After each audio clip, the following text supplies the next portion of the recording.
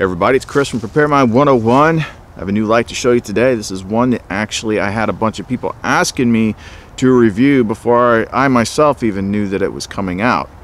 So of course, once they said it was the new Thrunite, I'm like, well, I generally get the new Thrunites to review anyway, so we'll check that out when it gets here. So this is a newest 18650 light that they have that is rechargeable, and this is the Thrunite TC15. Now, at the time that I first got this light, it was like a busy week or two. I had like a million things going on, and my head wasn't there. So I got it out, I tested it, went outside, did what I always did. I didn't even look at the manual. I was just playing around with it. Went outside, turned on turbo, and I'm like, well, this thing's getting pretty hot. You know, what's up with this? This thing messed up? Has it got a short or something in it? I don't know. But again, I was distracted. I had like a million things going on. So after I checked it out and got another one myself to test, finally all the chaos died down, and I got a chance to actually sit down and look at the things that I was reviewing. And I'm like, well, wait a minute. This thing is, what was I thinking? This is like 2300 lumens on high. No wonder it got warm. Every other light that I've seen that is this size, that has an option to push it that high, it's going to get hot quickly. It's something that you use when you absolutely freaking need it. And I'm going to explain that here in a minute. So I'm glad this was one of those lights where I'm glad I didn't do what I often do, which is, because that's what I like, is doing the first impressions. Because after I looked at this a little bit longer, got used to it, took it out, carried it for a while, I'm like, I actually like this better than I would have if I'd have done that first impression video. So if you want to find out more about this light, what it has to offer, and if this is one that you should look at or possibly look for a different one, don't go away.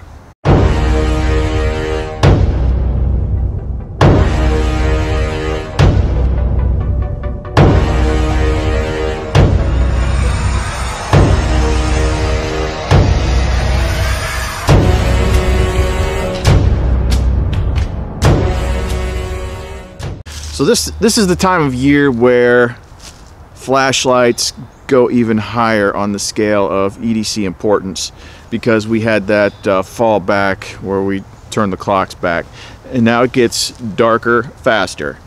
So like 6 o'clock in the evening and it's like pitch freaking black outside. More of your time is spent in the dark than it is in the daylight. Ergo, flashlights are now almost as important as knives. That's why I tend to do more flashlight videos in the fall and in the winter. So this one in particular, things that I like about this is one of those lights, and we've seen more and more of these, where not everything has to be tactical. It does not have a rear tactical tail cap switch. So this is a general purpose, everyday carry light. It has one switch, it's up front, so it means you're going to hold it like this, not like this. I mean, you could, that's not saying you can't do it, but the functionality is not intended for that. The user interface for this is pretty much the same as other ones, where it's going to be click for on, click for off. Hold it down from the off position, and that will take it into moonlight mode. Turn it on, click to change modes. So you're going to cycle through low, medium, and high. From any point, be it on or off, a fast double tap, go, will take it immediately into turbo. So that's when you're going to get the higher level of the 2300 lumens. And then triple tap is going to take it into strobe. So it's very easy. I've actually tested other lights in the recent past, which was like brands that I was unfamiliar with, and I didn't end up doing videos on them because it's just like the user interface to me was a freaking mess. It was a nightmare. I hated it. So I'm like, this user interface is about as easy as it gets. Now it does come with an IMR 18650, so it's put out the extra power that it needs to get that higher level. It does have a micro USB charge port, so if you do not have an external battery charger handy, maybe you're out camping, maybe you got to top off your battery with your Anchor or with the car charger, then you're able to do it. The switch itself, if we does have the battery indicator light in it, so the different lights and different colors let you know about how good the battery is. Being that it is this size, you're going to have more of a general purpose size, you know, throw to flood ratio. Now talking again about the hot part, this is where we tend to always end up arguing with somebody in the comments, because without a doubt someone always says it, like, well, if it's able to go up that high, you should be able to use it forever. Like, just because it is able to go up to 2300 lumens, you should be able to just walk around and use 2300 lumens all day, every day, and it never gets hot. That's unrealistic. That's just not how it works, especially in something this size. So high is more of the level of what turbo would normally be.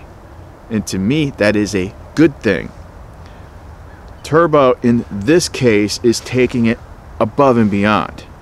So maybe you actually have to see something far away and light it up for just a minute. Or maybe you are getting charged by what if ninjas in the parking lot and they want to ask you stupid questions. Then you can actually just flash fry them all at once. But no, you don't need to have it on super ultra crazy high all the time. So we can't really say that it getting hot is that much of a downside, because of course it does. The other one that I have, which is similar, I forget the exact lumen level, but I think it's the Olight H2R that I have, and it's mid 2000 to 3000, I forget, but because it's also about this size frame, when you're in turbo it gets hot quick. They're meant to be temporary uses. So let me quickly give you the specs on this, and then we'll see what it looks like in the dark. And we got lucky. I've already filmed that portion of the video. It's not like that now, but a couple nights ago we had the first snow of the season, and snow is the perfect time to test flashlights. So we got a really good shot of what it looks like in the dark because the ground was white. All right, so let's find out more about the specs. All right, running down the specs of the Thrunite TC15, you've got a Cree XHP35 LED. The battery that it comes with is one IMR 3100 mAh 18650. That is included. It's got a smooth reflector, aluminum body, aircraft. Why is this even a thing anymore? It's just like, you just naturally we assume if it's aluminum, someone's going to use the word aircraft. It's like, why do we care? All right, we're not going to fly on the back of this flashlight, so why even bring it up? It's aluminum. Premium Type 3 hard anodized anti-abrasive finish. That is the biggest, one of the biggest differences between Thrunite and the sub-brand WowTac is that Type 3 hard anodized finish. There is a big difference. Huge difference, actually. Waterproof to IPX8 standard, which I believe is 2 meters. Output in runtime. So we have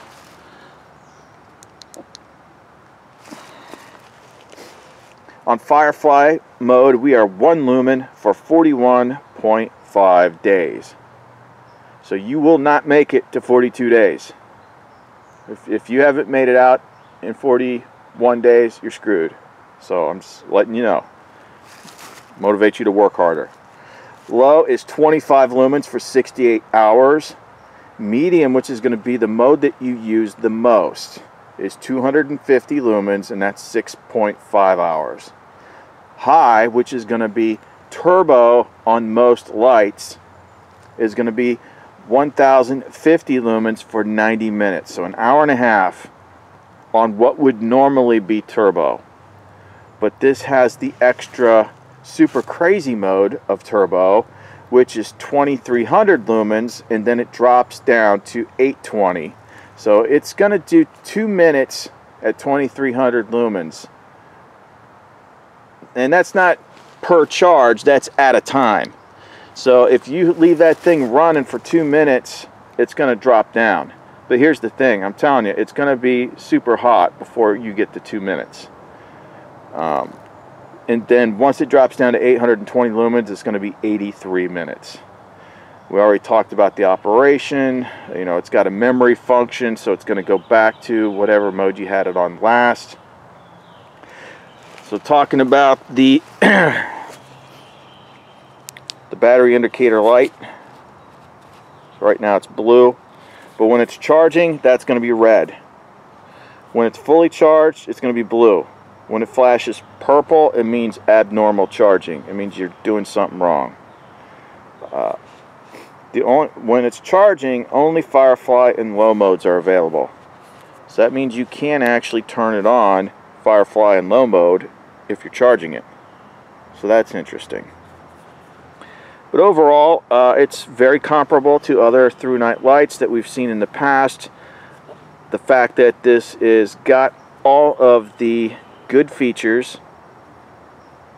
and it comes with the battery, and it's rechargeable at the $49 price point, that's a pretty good deal. And the reason that they are able to do that is because Thrunite does not sell to the middleman. There's no distributors. They sell direct to you, and that's why this thing costs $50 and not $80. That's the big secret. Everybody should know that by now. But it's a great EDC light. So let's take a look at it in the dark with the snow. Well, originally I was going to post this video yesterday. Now I'm glad I didn't, because you know, I don't honestly watch the weather all that much. But we've got our first, if you want to call it that, it's very wet. We got our first snow. And as all of you are well aware, snow is the best time to test flashlights. So right now, this light is on low. Bump it up. Yes, snow is, that is the one good thing about winter for gear testers, is snow and flashlights. So low, medium, high. And now we are going to double tap this to go to turbo.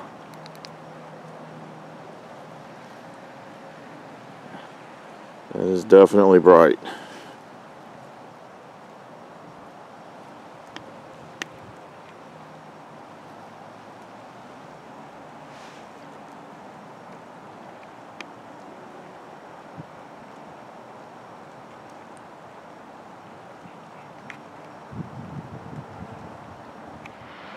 I'll tell you what, you know, like I said before, with any of these 18650 lights that have a normal size reflector, when you're running over 2000 lumens, it's going to heat up quick. It's not such a bad thing when it's cold out. It's a good way to warm your digits up. If they start getting a little too cold, just kick your light on turbo for a minute. So there it is.